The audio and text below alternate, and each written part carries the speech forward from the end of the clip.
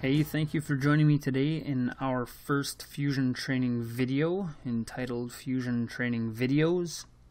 We're going to try and keep it short and sweet. We'd like to keep it to the point. So today we're going to be talking about our Fusion GPS. This is a brand new feature within Fusion that we're going to try and explain to you here today and go through it, and hopefully after we're finished here we'll answer a few questions that I've been asked and then go over the next step in this GPS endeavor. So the overview of this whole meeting here, the intention of this meeting is just to introduce the GPS feature in Fusion and go over some basics on how it works, and then obviously use this video as a training tool online. So when we talk about GPS, we need to answer a few questions. Number one, why did we incorporate the GPS into Fusion? Why would we? What are the benefits for the operations and the customers we have? How does it work? How is it going to work? What information can we track with this feature? What's it going to look like within Fusion? And then what's the next step in GPS with Fusion? So the first two we're going to go over just on the slide, and then we'll dig into Fusion. So GPS technology, some of the benefits and the whys are it's more dependable and affordable than ever before. These units that we're using right now are under $100 each, and they're a USB plug-in. So you need one of these units and an extension cord for a USB drive, and it is dead simple. Installation takes just a few minutes, and then we can use that to collect more true information. The information can be used in a highly effective manner as a training tool for both drivers and managers. This technology allows us to look into new technology and opens up a ton of opportunities in Fusion. New technology is always fun to bring in to Fusion or anywhere on the farm, just because there are things that are obvious when you bring these things in, and some things are they're hidden. You just don't really know them until they're there. So that's always exciting for everyone involved, for sure. Okay, so how it works. If you've seen our program, you know the daily feed detail window, all the information it tracks, everything that's in the load, all the details of deliveries and mix times and ingredients. What we're going to do with the GPS is just track that in greater detail, including speed, direction, coordinates of the truck within the yard. And then there's two main aspects of this feature, and one is the mapping, and the next is the truck activity playback. So let's dig in a little bit to Fusion and see what it's going to look like there. Okay, so under Fusion Admin, we're going to go under Setup and go to GPS Mapping. We'll choose our location. So each location has one map and one map only. So if you're running multiple trucks at that location, what you're going to want to do is keep that GPS unit kind of standardized in your truck in relation to the chute. That's just going to give you a more accurate readout on your map. So we're going to choose the Strovi Beef Incorporated. This is a previously mapped location. So what you'll see here is we're on the pens tab. It'll give you all the pens at that location. And then on the top right, there'll be some drawing hints that you can fill in. And then on the bottom is going to be your map. Like I said, this is a previously mapped location, so we've got this one dialed in pretty nice. The drawing hints are really important for the GPS to really get an accurate map.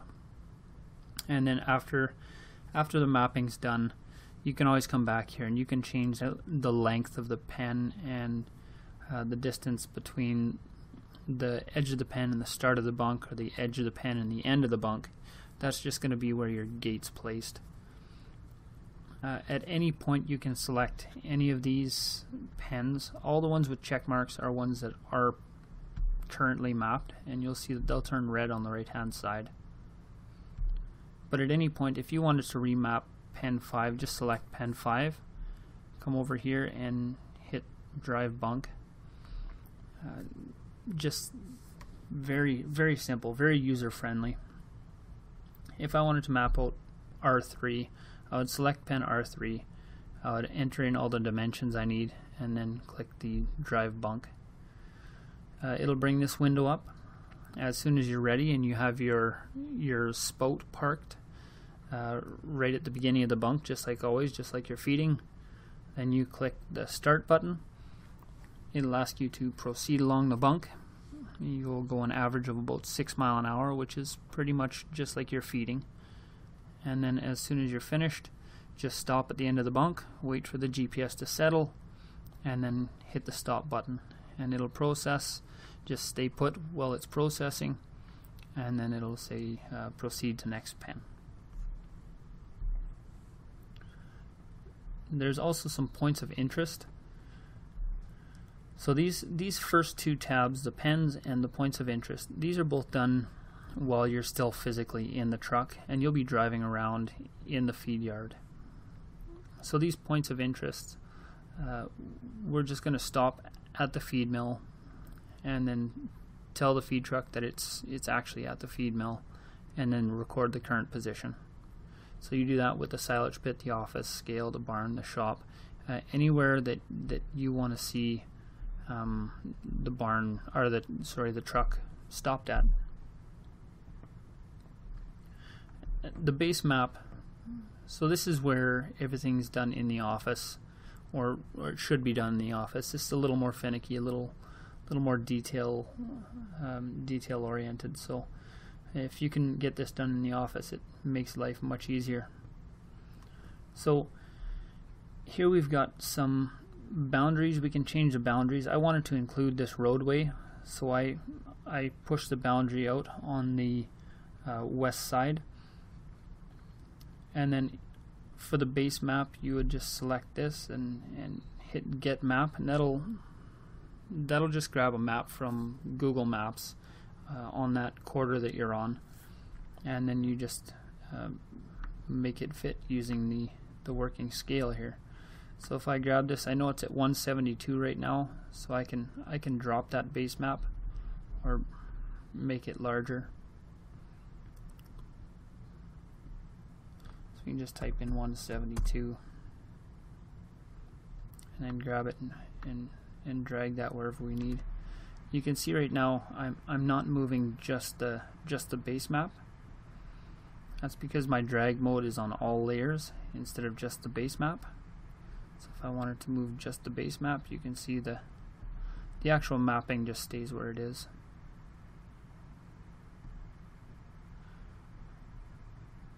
You can also rotate the map, and then you can change how intense that map is in relation to, or the base map in relation to the actual GPS mapping. You can also change the working scale.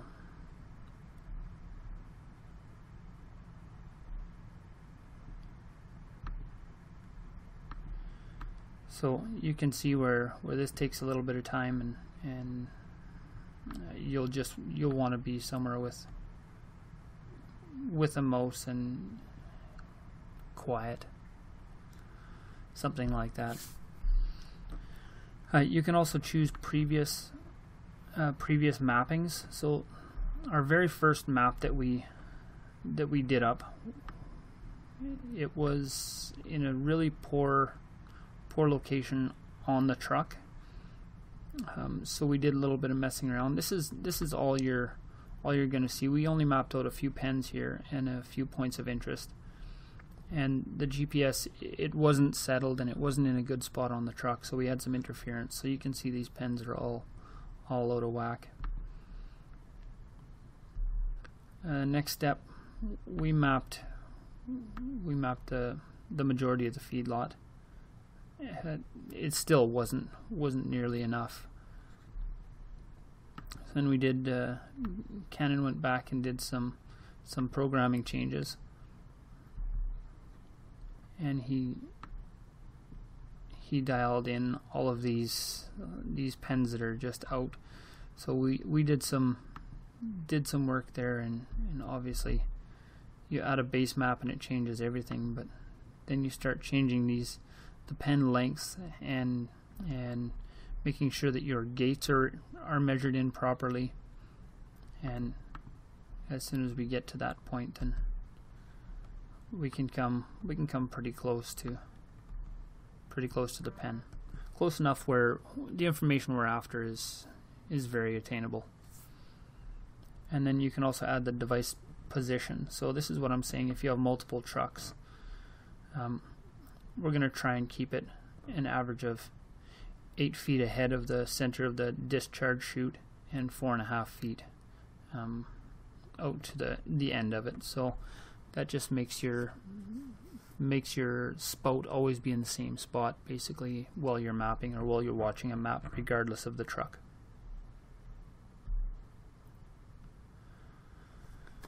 So that's pretty much mapping. At any point you can clear this mapping, or you can go back and adjust any of these points of interest, add or subtract whatever you'd like. You can also do custom labels. If you add pens, they will show up here, and scroll down and go ahead and map those whenever you want. You have to map one point of interest or one pen in order to get a base map, and to use the GPS for things like speed and direction and whatever else. So you sure don't have to do it all in one day. You can do it whenever you get a chance, but yeah, obviously a finished map is pretty nice to have. So that's basically the mapping. Next is going to be the truck activity playback. You'll find that again in Fusion Admin under Utilities, and then go to the truck activity playback. So I imagine the majority of times that you're going to want to use this, it's going to be right alongside the daily feed detail window. So the daily feed detail window, you'll be looking at a certain day, location, the truck, the user, and then you'll be looking at some problem within one load. So you'll select a load and find a problem area. If there's a dispute between a feed truck driver and a pen rider or whatever, saying that the wrong feed was delivered, or a feed truck driver and a manager, something like that, you make up whatever scenario you need.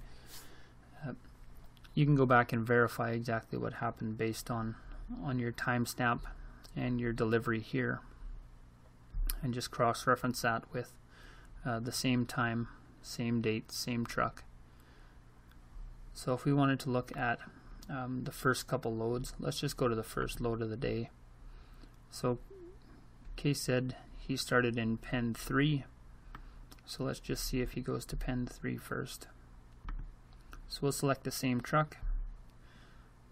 This is from the location that has been mapped already. You can see this truck has a GPS because there's a map associated with it. It also shows the direction, speed, and the scale. This is exactly what the truck driver is going to see while he's sitting in the truck. And then the time of day. So again, you can filter based on the truck. You can backdate this window to go back as long as you've had the GPS. So historically, you can go back and double check if you're questioned on something 2 days later, 2 weeks later, 2 months later. You have the ability to go back and verify what's been done. You'll see the time on the left hand side, and then the action just to the right. In this window, all the information that's going to be tracked is going to be who's logged in, the location the truck is at, the pen or ingredient that was selected, what is the current pass, ration, and load on truck, whether the current load on the truck is a blended load or not, the weight on the truck as shown in the scale indicator window, and what mode the scale is in, and obviously if the GPS device is connected, then you'll show the speed, direction, and the position of the truck. So there's a few different ways that you can view this window. You can obviously just scroll down and find the time you're after and select on that. So here it says the pen selected is pen 15, and we can try and verify that this is pen 15. Or you can scroll up to the top and watch the entire day, or you can select multiple actions and play them through. As always, our documentation button right here brings you directly to our truck activity playback documentation. So through that you can learn anything that I've missed in this video. What we're going to do now is we'll just put this put the options on play through the next action. So we're just going to watch the truck as it feeds throughout the day. Or we can change the scale of the window here if we wanted to. And then let's speed this up 20 times.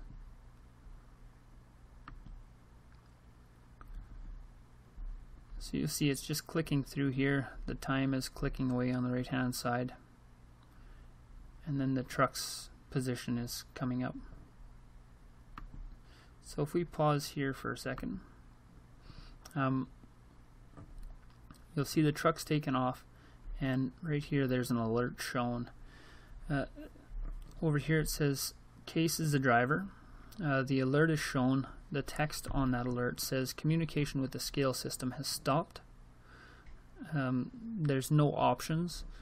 The only button you can press is OK, and it took Case 6.1 seconds to press OK. If this text was an alert and it said the ration on the truck does not match the ration of the pen selected, and the options are feed anyways or cancel, and the truck driver hit feed anyways and it took him half a second to hit that button, you know he most likely skipped through this alert message and just he was getting click happy and didn't slow down and read the message that was on the screen. So we'll just watch Case pull into the mill, and he'll select a ration, and then he'll start adding rolled grain. So you can see down here the rolled grain is going up.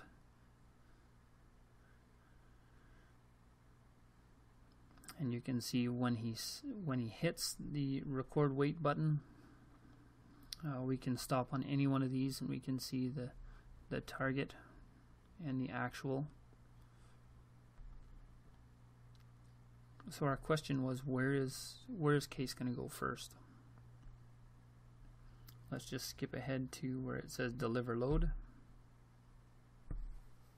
We'll see if he goes to pen 3. So this is pen 3 right here. So he selected pen 3, and then we'll just watch him deliver 3,000 pounds of feed. So something as simple as that. He's unlocking the gates first thing in the morning, so he has to stop there, turn around, and he can continue on to pen 8, which is right there. So that's pretty much the gist of it. I hope I did this justice. If there's any more questions, for sure, all of our current customers have got my email and my phone number. If you're an interested or potential customer, you can contact us at sales@ssgfusion.com, or just go to ssgfusion.com to check out our website. There's blogs, documentation, all sorts of information on the website, and hopefully we can get another one of these videos out very quickly. So this is just the beginning. Obviously, the last thing we were going to talk about is the next step for GPS within Fusion. I think personally the sky's the limit. We are currently working on what we're calling feed guard, just a very simple way to keep it a visual reminder that if you're in front of a pen of full feed and you have starter ration on, it'll just tell you that it doesn't match. I think there's enough technology out there where we can let our imagination go, and if you're a current customer, let us know. Just tell us what you'd like to see with this, or what, we are a customer driven company. We've got some great ideas that have been brought forth by our customers, and we want to continue that. We wouldn't sell our program if we didn't. So if you have a great idea, please put it in Fusion cases. Send in a feature request, and hopefully we can get something done. Thank you very much. I appreciate your time, and we will talk to you again soon.